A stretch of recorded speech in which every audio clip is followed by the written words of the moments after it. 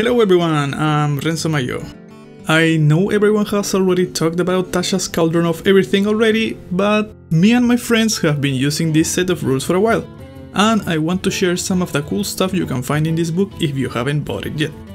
So, here are 13 reasons why Tasha's Cauldron of everything is cool as f***, in no particular order. Number 1. Class adjustments mid-campaign. Tell me if this ever happened to you.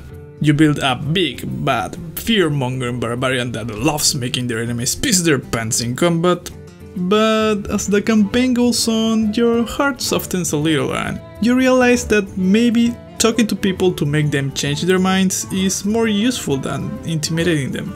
Well, Tasha brings the ability to change your proficiencies during a campaign to better suit your character's development. This can happen at any moment at the DM's discretion, but is most recommended after an ability score improvement, symbolizing the effort your character has put to become proficient in this new skill while letting the old one atrophy. On the same vein, Tasha gives you a guide on how a character can change their subclass during a campaign. This usually is a big event on a character's journey, so it recommends for this to be a quest, to require long-term training, or be tied to an important event that shakes the character's core and beliefs. Number 2. The Artificer class. Finally, the definitive version of the Artificer is here. Do you like magic items? Having more magic items than the rest? Maybe creating magic items? Then this class is for you. One of the few classes that relies on the intelligence stat, the Artificer is a spellcaster able to fulfill almost any role in the party. Do you need a tank? Then let the Armorer Artificer grab their Guardian armor and join the frontline. Do you need more damage output on your party? Sure, the Artillerist Artificer can do the job with his trusty and true aiming Eldritch Cannon. Do you maybe need some support for the other members of your party? Well, then the Alchemist Artificer will have you ready to fight with one of their experimental elixirs. On top of that, the Artificer is the only class able to manufacture their own magic items. Medium-level Artificers are able to bestow magical properties on mundane objects, weapons and armor with the use of magical infusions, while high-level Artificers are able to directly create magic items straight out of the Dungeon Master's Guide. The most amazing part? These items have no expiration time, and the higher level the Artificer, the more magic items they can create. Number 3. New Origin Rules. We are used to seeing racial stats and proficiencies as pre-made qualities that are built into the playable races. Dwarves are more sturdy, so they get a +2 in Constitution, and Elves are more nimble, so they get a +2 in Dexterity. But you ever wondered why most NPCs have the option any race without taking into account set bonuses? According to Tasha, this is because racial bonuses are based on archetypes built upon years and years of adventurers of said races spending their formative years focusing their training on said attributes. By that same logic, any adventurer of any race can spend their training on any other ability that would better suit the class they are partaking in. Mechanically speaking, this would mean an Artificer Dwarf can focus their training on mechanical knowledge rather than physical resistance, shifting their +2 in Constitution to a +2 in Intelligence. In this way, you can distribute your racial bonuses on the way that better suits you as a player. This particular rule sparked a lot of controversy when it came out, so before you go bash it over in the comment section, take into consideration, this rule allows you to shift only your stat attributes, not your racial features. This means that dwarves keep their dwarf features and orcs keep their orc features. There are still pros and cons while choosing your character's race that influences over your role-playing. This rule is based on the fact that you are customizing your cultural origin, not your racial aspects. In the same vein, you can customize your known languages and skill proficiencies to better suit your needs, all according to this little table of proficiency shiftings. Number 4. Resources for environmental hazards. During their travels, adventurers visit great and fascinating places. Sometimes just describing a place as magical is not enough, you need to show how that magic can affect the people in there. So, Tasha brings a series of resources and ideas to help DMs flesh out the environments in their world. There are 3 kinds of environmental hazards: First come natural hazards, the closest to reality and difficulties players may find while traversing natural geography. Second come magical phenomena, which are natural wonders or places that have been altered in some way by the effects of magic. Third, but not least, come the supernatural regions, regions of the material plane that have bridges to other planes of existence and are permanently influenced by said forces. Each environmental hazard comes with mechanical guides and random effect tables to keep your players at the edge of their seats. Number 5.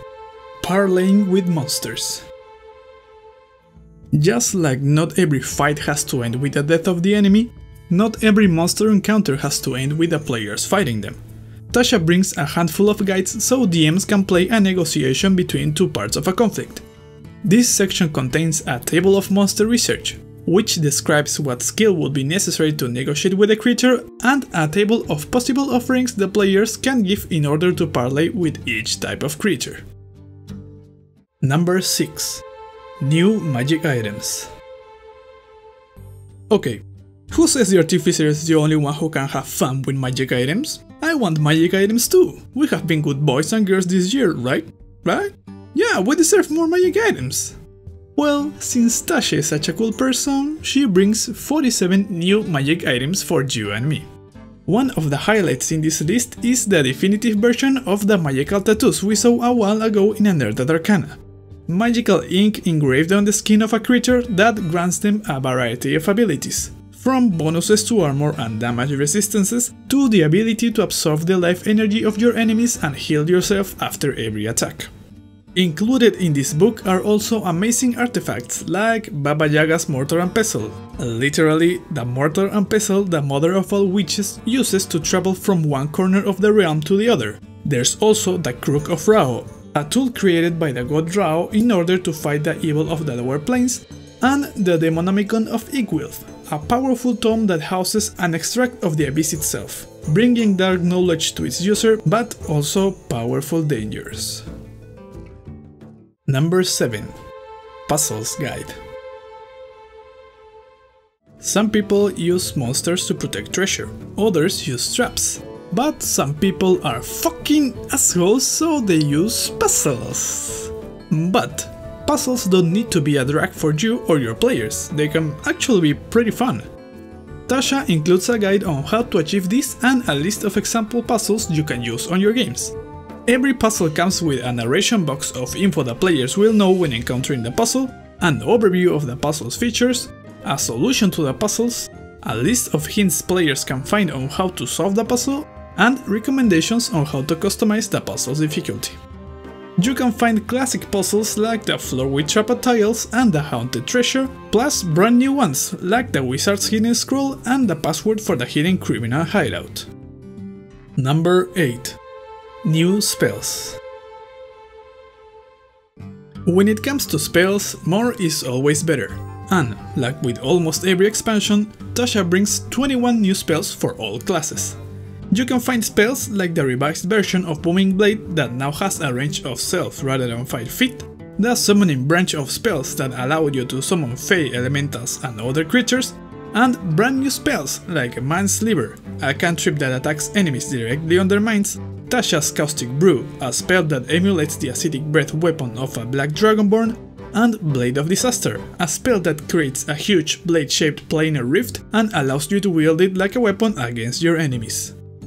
As a bonus, Tasha includes a little guide on how to personalize your spells. Even though personalizing a spell has no mechanical effect on it, it's the perfect way to show the personality of your character, by showing how they perform the casting and in what color, shape and movement said spell manifests.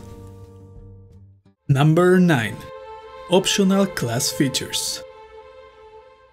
Having determined proficiencies and knowing spells is cool, but what I think makes a class what it is are their features. In other words, the special abilities that differentiate them from one another.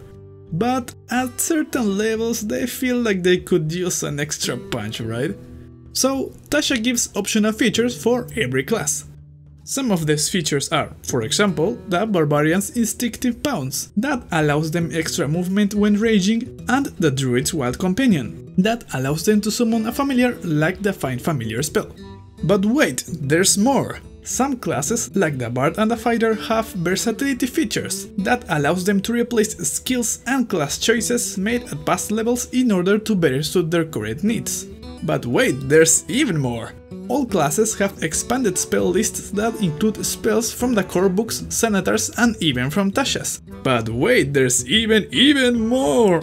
The Warlock has a new pact option, the Pact of the Talisman, which comes with their own new array of Eldritch invocations. But wait, there's... I think you get the idea. There's tons of new content.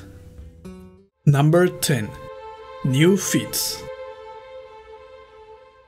If you're like me and have already capped your main stat at level 4, then all the upcoming ability increases are not gonna be that useful.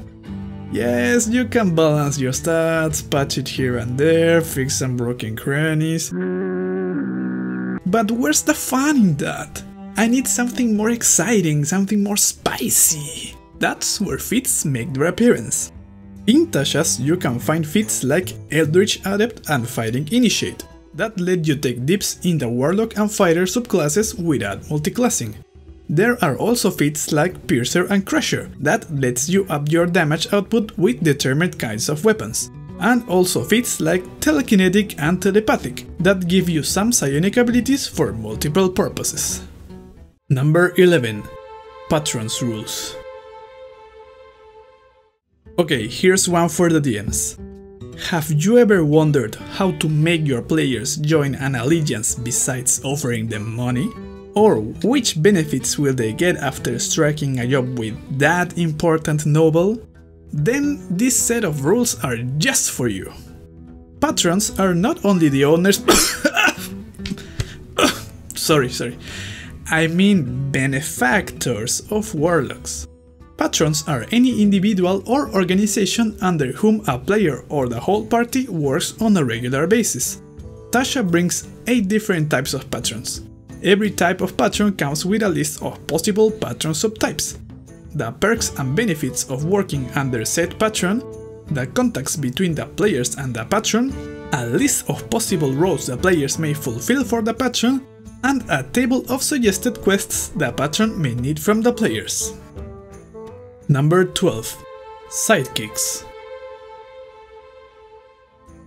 It seems like people at Wizards of the Coast don't like you watching your adopted children die during a game, so Tasha brings rules for that now. Sidekicks are people, animals or creatures of low CR level that are able to join a party in their troubles and level up with them, providing useful help in their adventures. There are 3 types of sidekicks: experts who specialize in certain tasks or jobs, spellcasters who specialize in the use of magic, and warriors who specialize in combat. Experts are supports during combat and exploration, fulfilling the role of the rogue or ranger of the team. Spellcasters fulfill different roles depending on the type of caster they are. Healers are support casters fulfilling the role of cleric or druid, mages are arcane casters that fulfill the role of a wizard, and prodigies are utility casters that fulfill the role of a bard or a warlock. Finally, fighters are specialized in combat without depending on another player, fulfilling the role of the fighter of the party. Number 13. Because it's cool. What? Not every reason needs to be complicated, I just think it's neat. And those are the 12 reasons why I think Tasha's Cauldron of Everything is a great expansion for Dungeons & Dragons. Thank you so much for watching the video. I know it's been a while since the last video, so a big thank you to everyone who stayed until the end. Thanks so much for all the views and comments you leave on my videos. I know I don't respond to everyone, but I assure you I take the time to read every single one of you. If you want to keep supporting my channel, don't forget to leave a like, click on the subscribe button and ring on the bell so you don't miss any new video in the future. Tell me in the comments if you have already bought Tasha's and what are your thoughts, or if maybe this video helped you decide. And that's it. I'll see you in the next video. Bye bye!